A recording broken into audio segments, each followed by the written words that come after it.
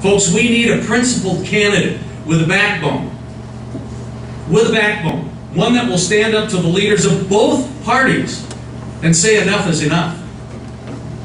That's what I can do. And if there's anything in my short senatorial career of 3 sessions that proves that point, is when I stood up to our folks, the governor and the unions, when I tried to tweak our pensions here in the state of Minnesota by 3%. Think about this. If we don't do that in this state, in 10 to 15 years we'll be faced with a $60 to $80 billion unfunded mandate. So I stood up, tried to tweak that. The threats against the safety of my staff and myself was so strong the State Patrol put an armed guard outside my office.